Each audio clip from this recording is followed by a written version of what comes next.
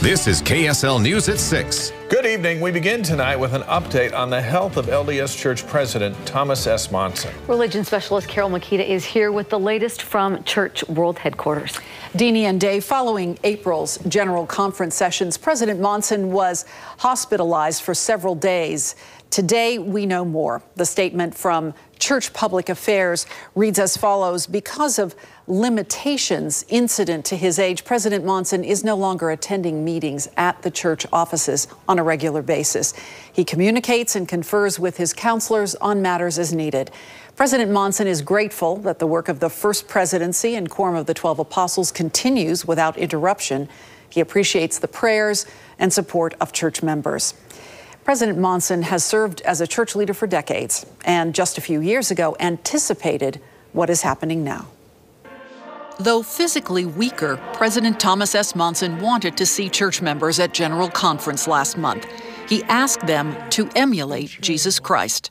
We will be in a better position to call down the powers of heaven for ourselves, for our families, and for our fellow travelers in this sometimes difficult journey back to our heavenly home.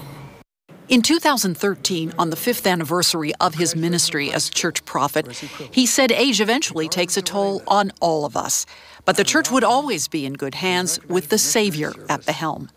It happened in the 1980s when President Gordon B. Hinckley became a third counselor during Spencer W. Kimball's presidency because of the ill health of all of the other members.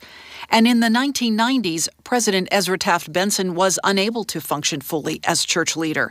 His counselors and apostles took on the church's day-to-day work. Elder Ballard explained how this church's leadership operates. The Lord has blessed us with that system because we can support one another. The 12 can support the First Presidency and President Monson, and the First Presidency and President Monson can support the 12. So the church is always going to be very secure now and in the future, regardless of what comes in the future. For any of us, the church will continue to roll on. President Monson is now 89 years old, soon to be 90 in August, and we wish him well. Many around the world echo those sentiments. Carole, thanks. Thank you.